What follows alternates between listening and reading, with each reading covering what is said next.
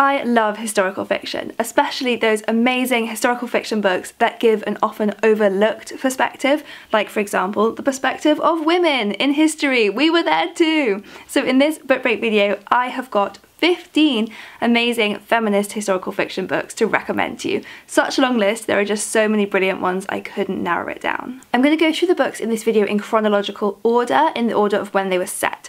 So to begin, let's go all the way back to ancient history and start with 1,000 Ships by Natalie Haynes. So this book puts women front and centre of the Greek myths. It retells the story of the Trojan War from the perspective of a whole chorus of voices of the women in the story. From goddesses to nymphs to princesses to slave girls. There are so many women in these stories who are so important and central to the stories, but we so rarely actually get to hear the myths from their perspective, so this is the book that changes that. Next, let's fast forward to the 16th century for The Sin Eater by Megan Campisi. This is a really fun one that's actually set in a kind of alternate history, and it's about a young girl who is forced to become a sin eater, and this was a real historical thing. So our main character is a sin eater. She's not allowed to speak to anyone, and no one will speak to her or listen to her, but she refuses to stay quiet. This is a really fun book about her solving this massive mystery, this huge conspiracy theory in the royal family,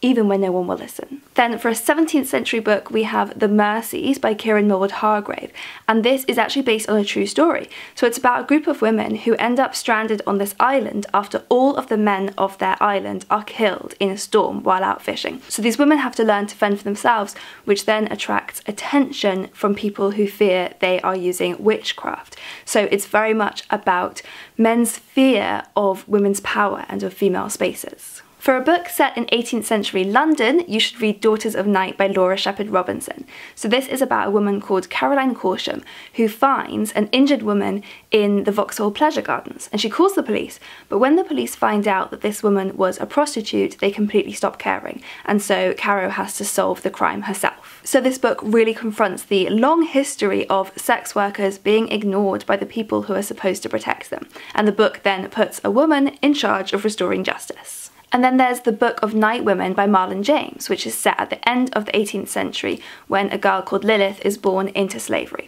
And a group of the other slave women, who call themselves the Night Women and have been planning a revolt, see her as key to their plans. So it's a very violent, sad book that does an amazing job, especially considering it's written by a man, of telling this coming-of-age story of a woman, but within the context of slavery. Another late 18th century book, but that also goes through the generations all the way up to present day, is Remembrance by Rita Woods, and this one is also slightly magical. So we have these three timelines. In the late 18th century, we meet a slave called Abigail, who is forced to leave her children behind and escort her mistress to safety during the slave revolts. Then in the mid-19th century, we meet a slave called Margot, who is forced to flee when disease starts to spread. And then in present day Ohio, we meet a woman called Gael, who works in a nursing home. And the stories are all linked by this slightly magical, fantastical element, so these powers that these women have access to, and it's about the bonds between these women through the generations. Next, going to the early 19th century, we have The Other Bennet Sister by Janice Hadlow.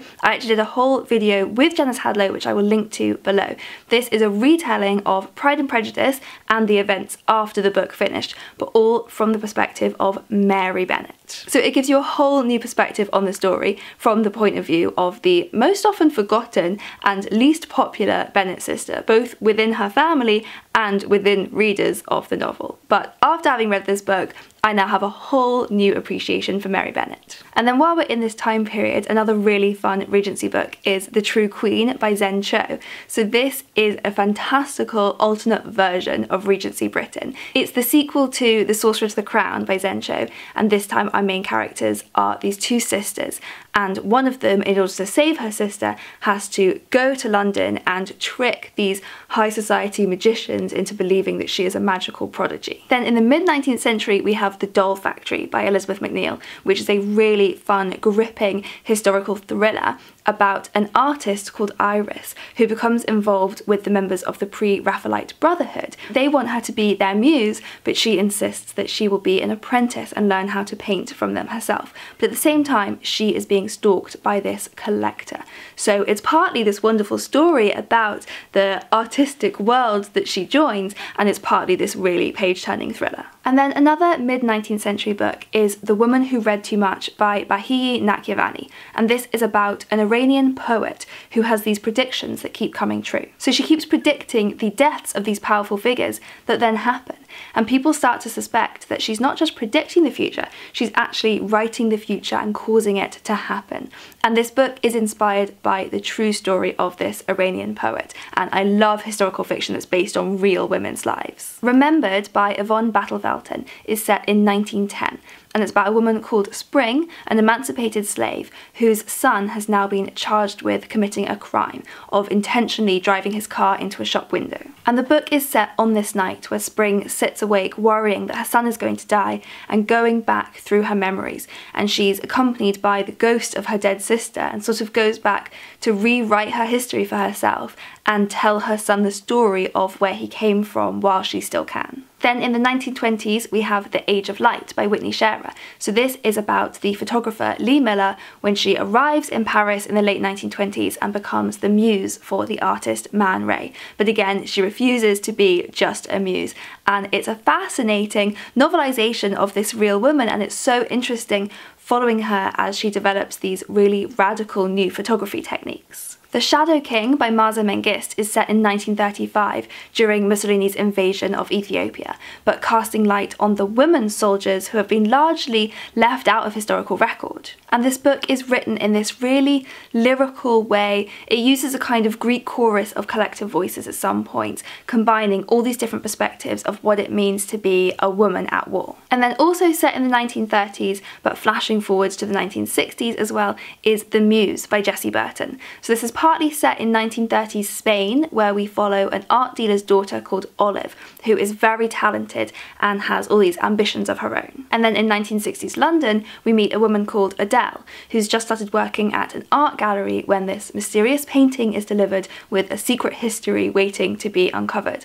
And just like in The Doll Factory and The Age of Light that I mentioned earlier, this book does a really good job of subverting what it means to be a muse and what a woman's role in art can be. And then my final book is Half of a Yellow Sun by Chimamanda Ngozi Adichie. This one is set in the 1960s, and there is some disagreement on what counts as historical fiction. There's so many different definitions. Some people say it can only be set in the first half of the 20th century or earlier. Some people say it just has to be written 50 years or more after it's set.